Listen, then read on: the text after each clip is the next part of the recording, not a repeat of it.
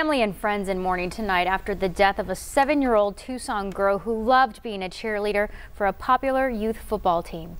Good evening and thank you for joining us. I'm Angelique Lazardi. And I'm John Overall. Tonight, loved ones gathered for a candlelight vigil to remember Jazelle Armenta, who died after a car crash earlier this week. News 4 Tucson's Eric Fing joins us live right now from Manzanita Park, where that vigil just wrapped up. Eric.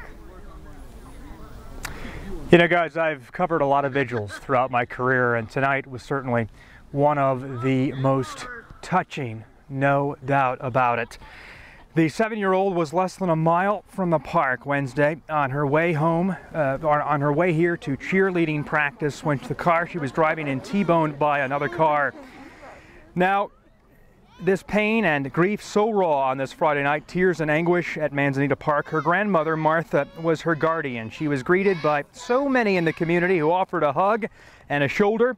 Giselle, remembered tonight as a smart, loving, and vivacious girl. She was a standout cheerleader for the Tucson Redskins. Her uncle and 2 of her coaches remembering Giselle's infectious, warm smile. When you coach a team and when you do everything for your team, you're a family and they're sisters, and you work together to do everything, and a part of all of our hearts is missing now. Just have to remember that we have to rejoice and just be thankful that we did get to meet her and be a part of her life, and her vice versa, we're a part of hers, and we got to meet such a great young soul. She didn't call us uncle or auntie or Theo and Theo. She called us best friends. We were her best friends, and our relationship was inseparable.